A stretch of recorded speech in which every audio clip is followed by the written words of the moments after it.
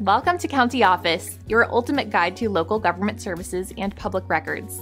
Let's get started. What is the proper way to address a former president? When it comes to addressing a former president of the United States, there are specific guidelines to follow to ensure respect and propriety. Formal settings.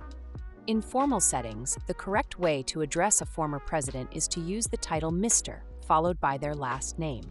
For example, you would address former President Barack Obama as Mr. Obama.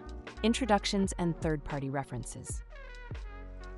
When introducing a former president or referring to them in a third-party context, it is appropriate to say former president last name. For instance, former President Jimmy Carter. Informal settings. In informal settings, such as a private gathering or casual conversation, it is acceptable to use the title they held during their term, so you could refer to former President Jimmy Carter as President Carter or Mr. Carter. Common practices and etiquette.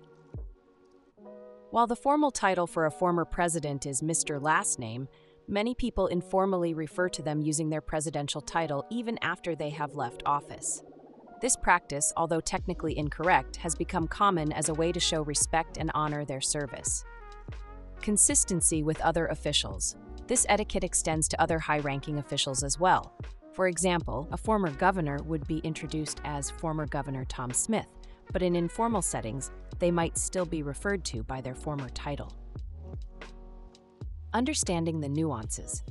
It's important to note that the title President is officially reserved for the current office holder. However, the tradition of retaining titles for former officials is a way to maintain respect and honor for their contributions to public service.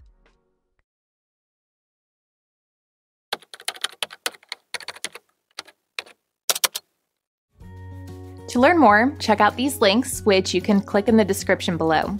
And feel free to comment your questions. We're here to help.